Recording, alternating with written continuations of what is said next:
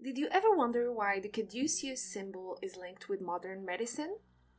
What if I asked you which one of these two symbols, the Caduceus and the Rod of Asclepius, actually represents healing? In today's video, I am more than excited to share with you some insights on these symbols, what they mean, what they have in common, and what sets them apart. This symbol has been recommended to me a while back by one of my dear community members, so Luna, if you are watching, thank you for the suggestion. My promise to you today, not only another episode to get your metaphysical juices flowing, but also, if you watch until the end, I will share with you what snakes, healing, Mercury, and the full Metal Alchemist anime series have in common. Ready to embark on this journey? Let's dive right in.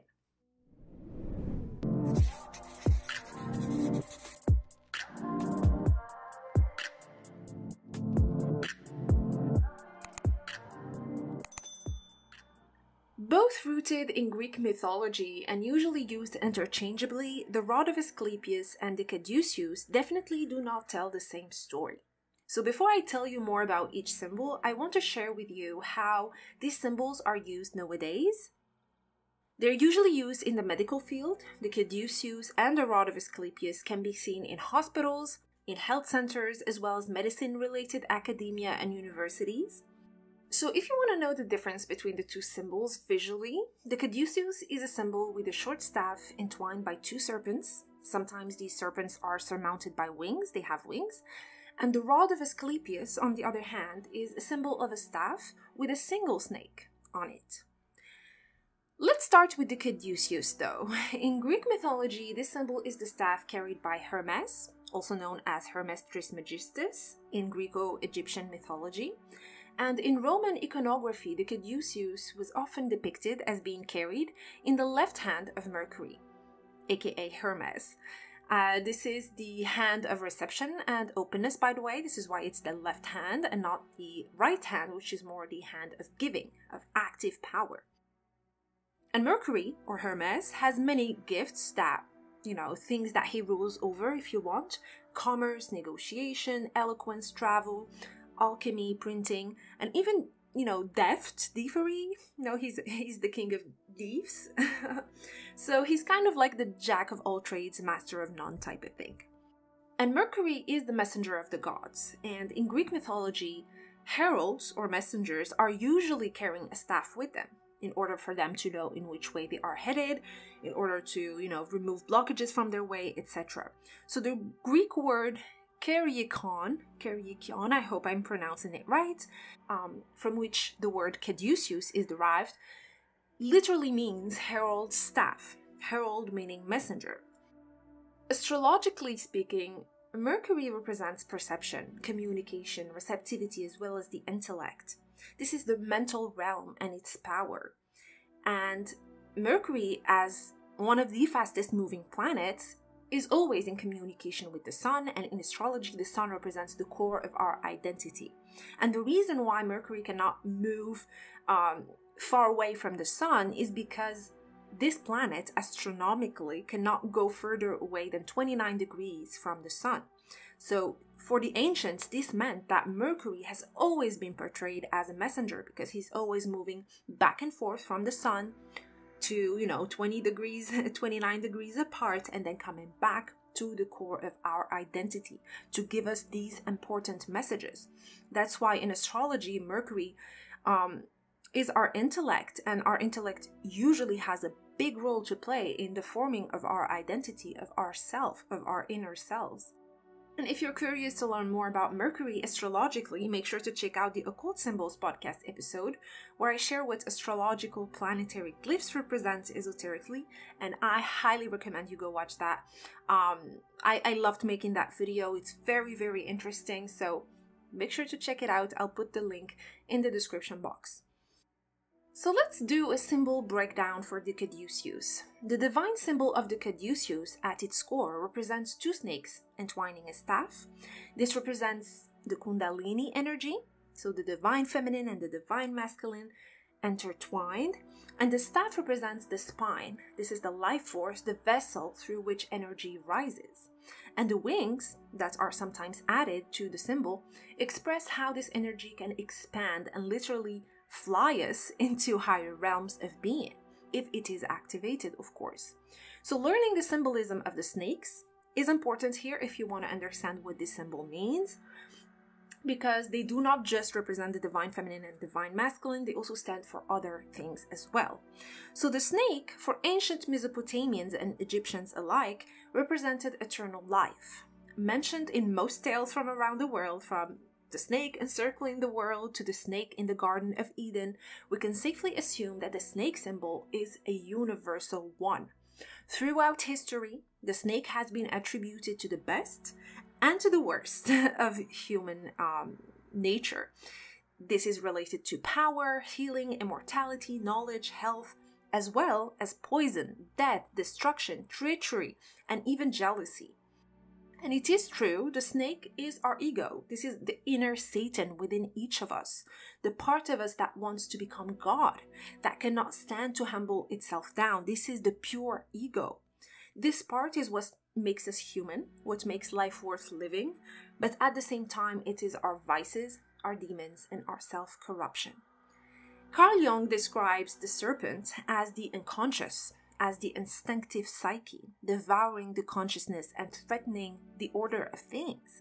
And in this stance, we can look at the story of the serpent in the Garden of Eden and Satan as an allegorical representation of this process of how our unconscious and our instinctive, primitive psyche can sometimes eat us up and eat us alive. So the serpent, in this sense, heals and corrupts at the same time. Upwards or downwards, the serpent can either coil up or down. So there's two stories I'd like to share from religion and mythology to cast some light on the serpent symbolism even further. The first is the story of Moses when he used a staff in front of the Pharaoh. In the Quran, it is said that right after his enlightenment, which by the way happened in a mountain by a tree, aka the tree of life, you'll see how this is a recurrent theme in today's video, he is sent to the Pharaoh and his mages, so his magicians, his astrologers, all of, his magician buddies who have been practicing magic. He throws his rod in front of them and it turns into a snake.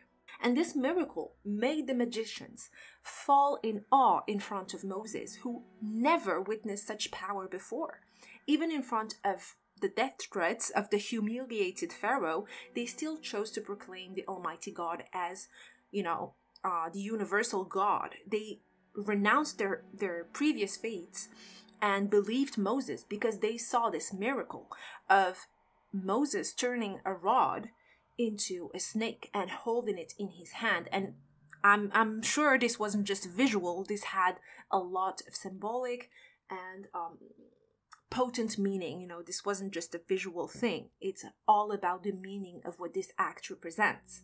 And as a child, I was always fascinated by this one story. I didn't know back then that the scriptures are not historical texts, but much deeper insights and teachings.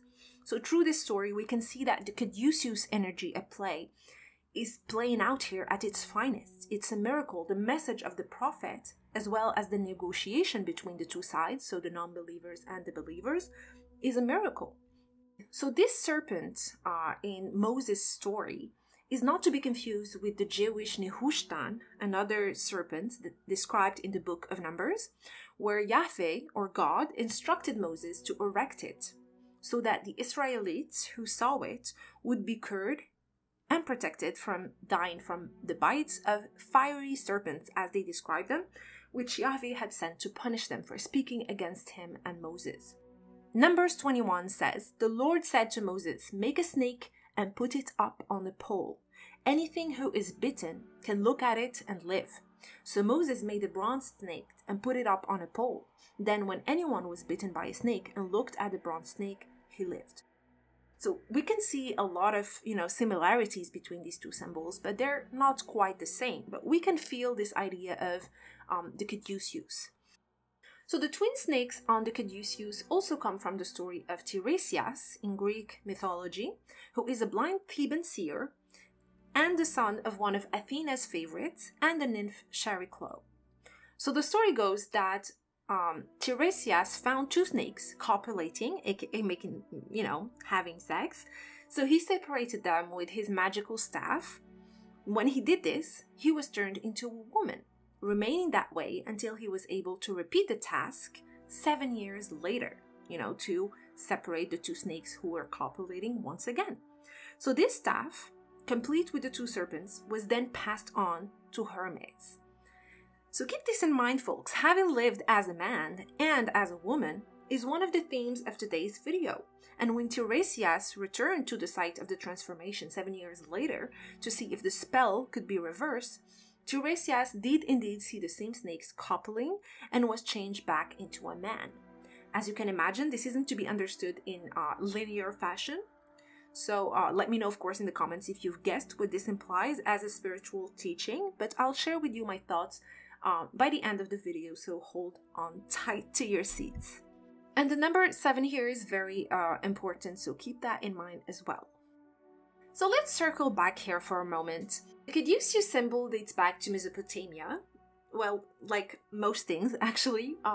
But yeah, it dates back to Mesopotamia, where the Sumerian god called Ningishzida, I hope I'm pronouncing it right, but anyway, Ningishzida had a symbol who was a staff with two snakes intertwined around it, as you can guess.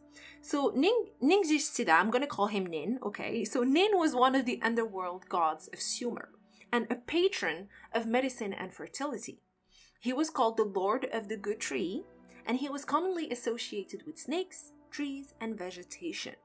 And the funny thing here is that Nin in Ningishzida, or Ningishzida, however it's pronounced, can be translated to lady in some contexts.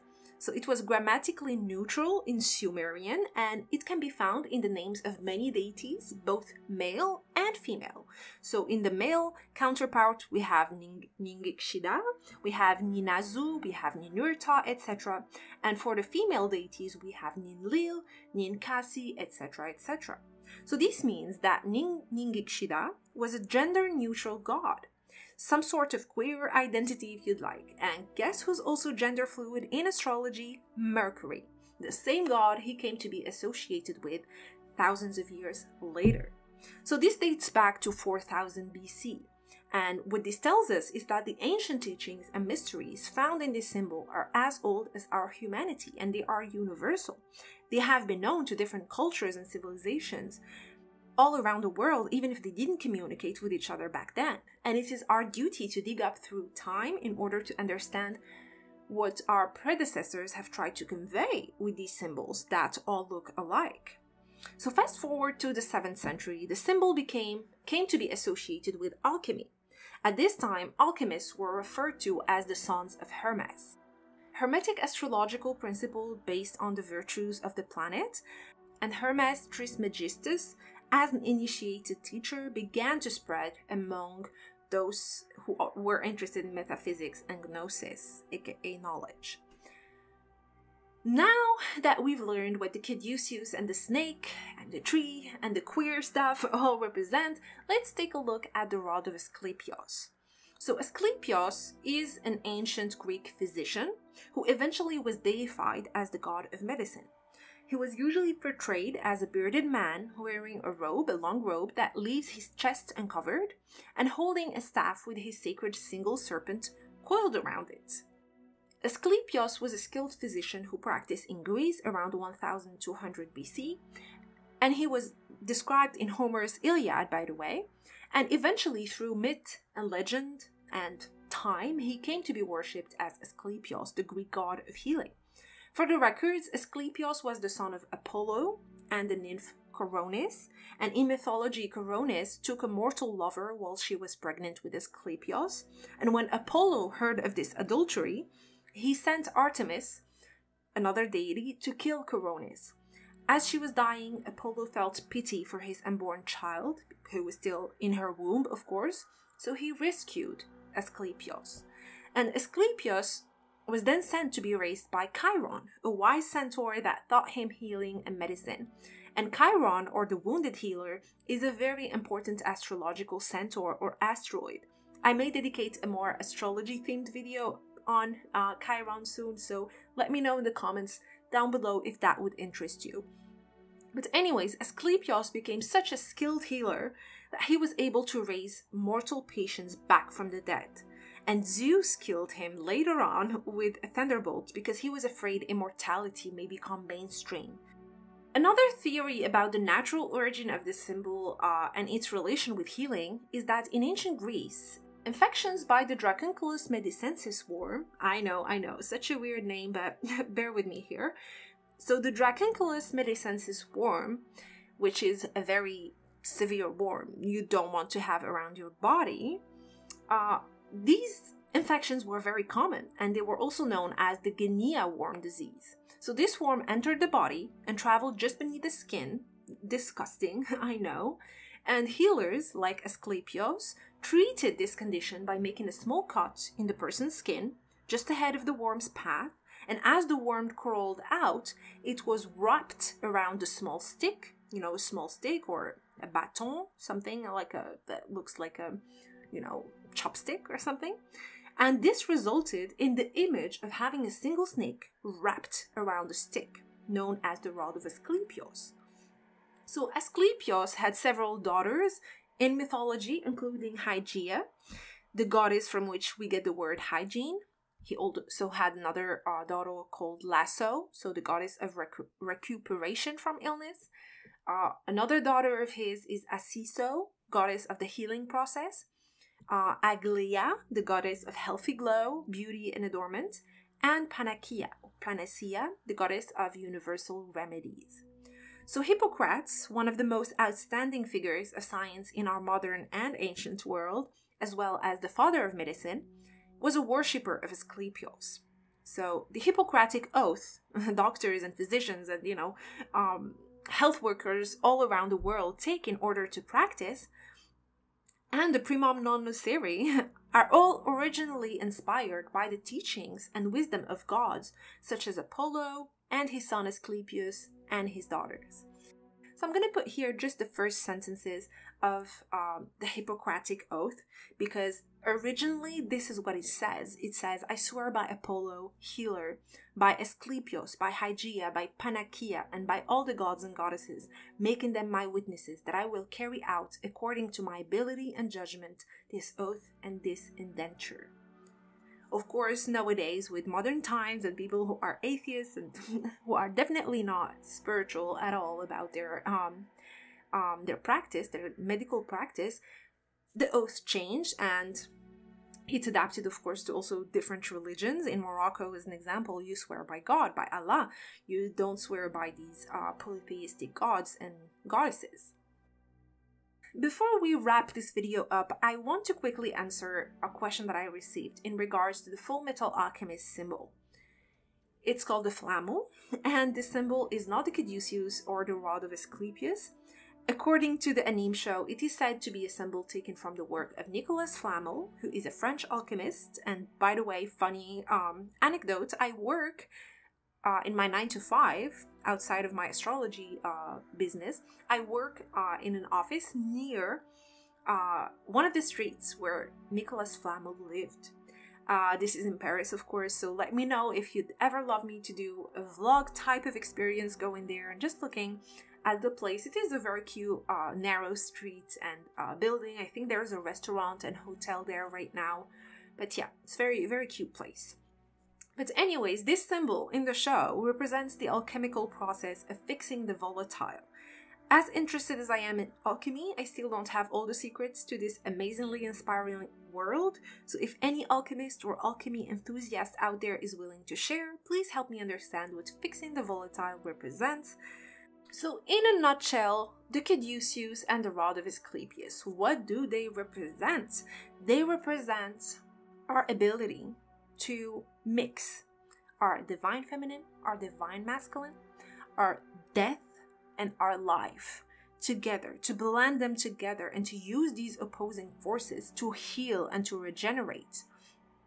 And one of the stories that I shared with you earlier, Tiresias, who actually was turned into a woman for 7 years, returned after 7 years and was transformed back. This number 7 was very symbolic because 7 is the year of spiritual completion. It's also the year that our human body cells need to regenerate fully. So each 7 years, you're technically not the same person you were back in the days. So the Caduceus and the Rod of Asclepius can truly help us transform and change and grow into a different person. And if we want to be exact, the Rod of Asclepius is, the rod of medicine and healing, and the Caduceus is not technically the rod of healing. It is more about changing and transmuting energies. And that's it for today, guys. Thank you so much for listening until the end. I am so grateful to have this platform where I can discuss my favorite things with y'all. So tell me, what symbol would you like me to review next? Let me know in the comments. I'll catch you next time. And if you liked today's video, make sure to watch this one. I'm sure you'll enjoy it.